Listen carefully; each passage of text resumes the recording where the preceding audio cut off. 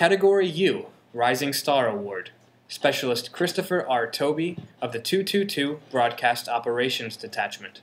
Runtime, 10 minutes. Primary audience, Iraq. With only 4 people, they take care of nearly half of the working dogs in Baghdad. Every week, the 6th Squad of the 28th Medical Detachment performs dozens of medical checkups, conducts basic lab work, and monitors the stray population. Their new facilities are the most well-equipped in the country, with a top-of-the-line operating room. However, a few months ago, they were performing the same mission out of the back of an SUV. This used to be basically a housing area, and so we had to basically come up with a plan, figure out what this building actually needed, and then put in the renovation requests, get it approved. Until then, we were basically working out of a Ford Explorer, just driving from one kennel to the other, providing vaccine services, and anything beyond that had to be referred out. Working dogs like Charlie perform a multitude of tasks that keep service members safe. Without regular checkups from trained veterinarians, Charlie and his handlers would not be able to complete their mission.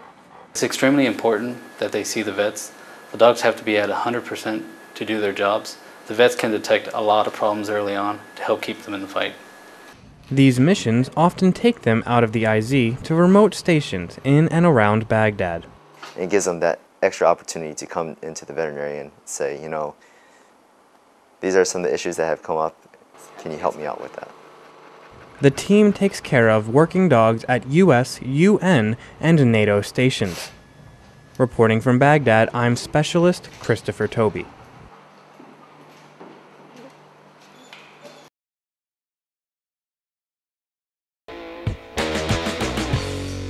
From the jaw-crushing tackles, epic last-minute drives, 50-yard passes, scantily clad cheerleaders, nothing is more American than football. It's true in the Pittsburgh coal mines, in the heart of Green Bay, and even in the heart of Iraq. Let me show you how some fans are keeping up with their teams, even though they're thousands of miles away from the closest matchups. Even though these guys have everything a football fan could ask for on a Sunday afternoon, except maybe beer, there's another group on the other side of the base. Let's go check out their party. All right, we've got the second group of guys here, and they are pumped up. Let's see how they keep up with their football, even in a combat zone in Iraq. What is it like watching football out here in the middle of a combat zone? It takes out the stress environment for a little bit, you know? You don't have any money on the game, do you? No, I don't gamble for games.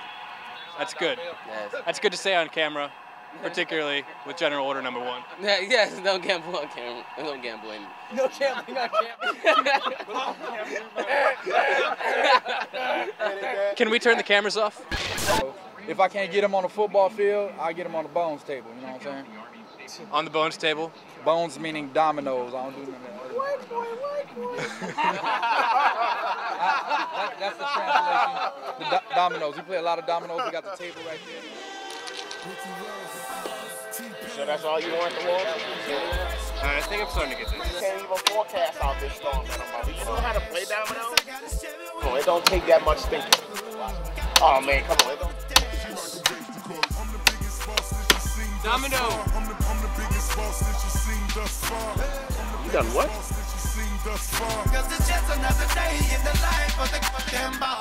So you're obviously a Steelers fan. When you were a kid, like, did you just want to grow up to be a Steelers fan, or did you want to play for the Steelers?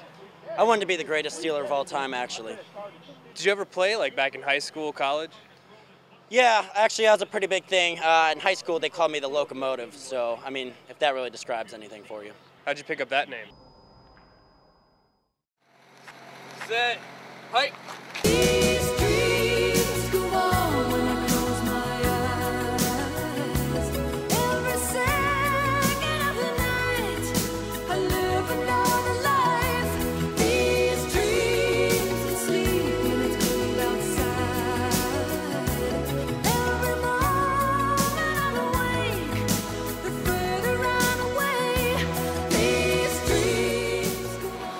What is this top gun? Did he just good game you? So are you still the locomotive? I'm like Gatorade. It's still in me. That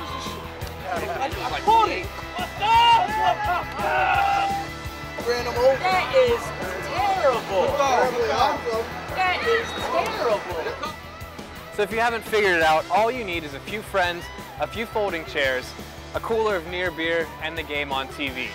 This American ritual helps us relax in a combat zone and makes home feel a little bit closer. Reporting for Freestyle Rock, I'm Specialist Christopher Tobey. All right, yeah.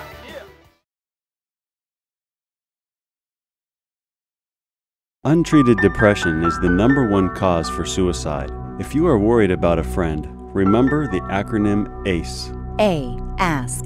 Have the courage to ask direct questions. C. Care. Prevent them from hurting themselves, but don't use force. E.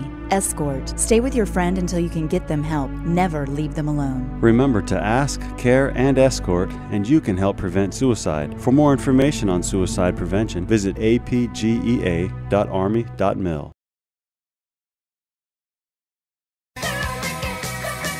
Freedom Radio. That was Tony Basil with Mickey, and Sergeant Cook is still dancing, so we're going to go straight into the next one-hit wonder.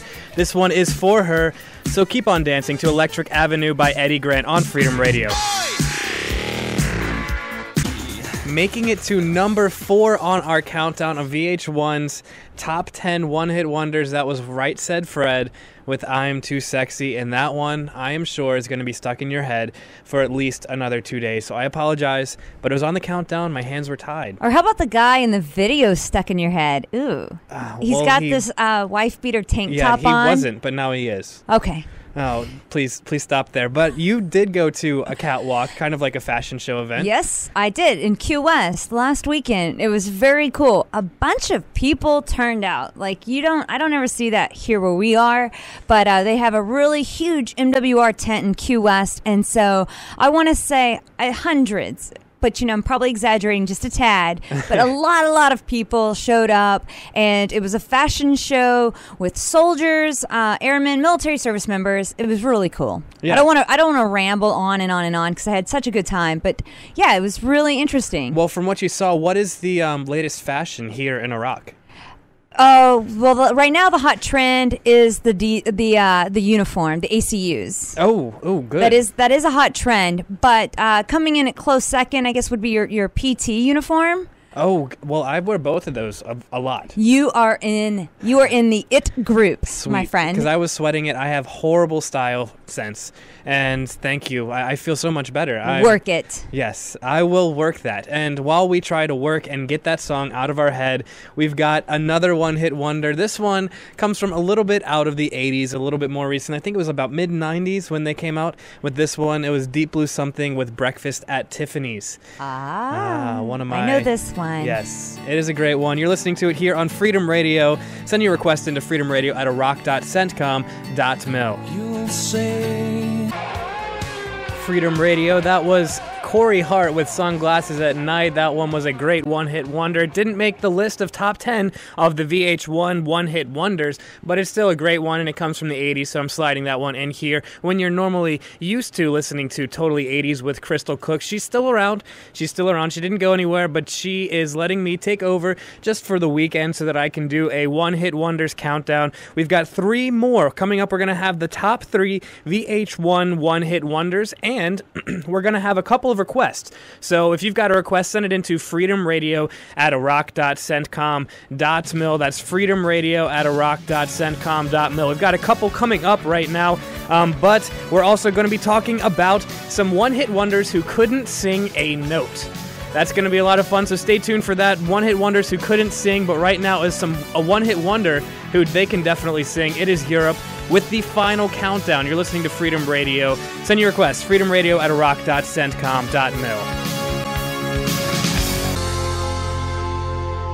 Freedom Radio, you are listening to Tobey's Time Warp and Cookies, Totally 80s, and that one was not the original. No, that was actually Will Ferrell singing that one from the Anchorman Afternoon Delight. Definitely a one-hit wonder. We've got some more one-hit wonders coming up. We've got a request coming up as well, but I wanted to tell you about some one-hit wonders who never sang a note. Technically, the term one-hit wonder is occasionally used to refer to artists other than musical performers, including writers such as Harper Lee, who wrote just the one book, To Kill a Mockingbird, which sold 30 million copies, but then didn't really have any other hits after that. Also, it's used like when applying to the film industry with the...